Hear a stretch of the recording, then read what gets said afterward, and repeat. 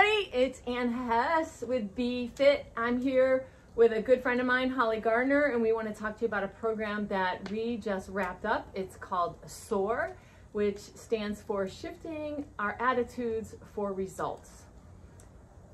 And we just wrapped up our first session. We want to introduce ourselves so you can learn a little bit more about us, and then we'll tell you a little bit more about the program. Many of you know me. I'm Ann Hess with BFit. I started my company back in 2010 with a main mission of helping people live their best life through exercise and good nutrition. And with SOAR, now we can work on the mindset. So we're looking at the whole person. This summer, I started working on SOAR, and Holly has been my friend for several years, and she's somebody that I really look up to. In SOAR, when you work with small groups, these group participants are your eagles. They help you to fly. They help you to rise higher. And to me, Holly has always been an eagle, and I was explaining to her my program and asking her for some feedback, and it just turned out that we resonated so well together that we decided we would do this program together. So I'm going to turn it over to Holly, where she can introduce herself and tell you a little bit more about her. Thanks, Ann. Thanks for that nice introduction. I feel like you're one of my eagles too. My name's Holly Gardner. I've been in education for about 30 years, most of which has been in an elementary school setting. I've been a classroom teacher, a reading specialist, an elementary administrator. Currently, I work at Shippensburg University as a professor. I'm also the director of an elementary lab school that sits in the heart of the Shippensburg University campus. For the past 30 years, my mission has been not only to help students thrive academically, but also social and emotionally. I'm very passionate about having students see the value in themselves as well as in each other, and I will do whatever it takes to uplift students. When I talked to Ann about the SOAR program, this is exactly the kind of thing that's up my alley because it uplifts everyone that participates in it. This program is positive, it's supportive, it's uplifting.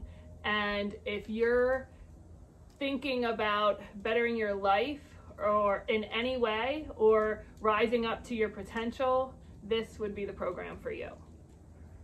That leads us right into our ultimate goal and mission, is to help people elevate themselves to a higher level and to be able to believe in their untapped potential and realize it. Whether you're an adult or maybe we will soon be working with student athletes where they need courage and confidence, and this program would be that tool that would give that to them so that they can, both on and off the field, excel, whether it's in academics or in their sport or when they eventually move on to the working world.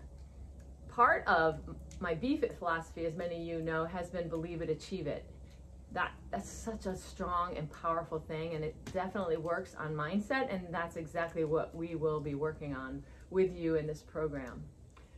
One of the things I think about is to survive and thrive in life, and this program will help you not only survive days, weeks, months, but it will also help you thrive each day, each week, each month, and hopefully with the help of your small team or family of SOAR mates that take this flight with you, you will spend many more days thriving than just surviving.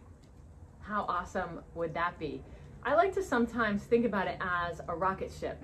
Like, we travel through life, and eventually over time we start taking on all this baggage, and you don't even know where it comes from sometimes. But in SOAR, you're like a rocket ship that takes off, and slowly the baggage starts to fall off and you feel lighter, and you're able to rise higher to your truest potential and enjoy your life more to its fullest. We'll be back in the near future with another fireside chat to tell you a little bit more about SOAR, but we really want you to start thinking about joining us for our next SOAR flight. See you next week.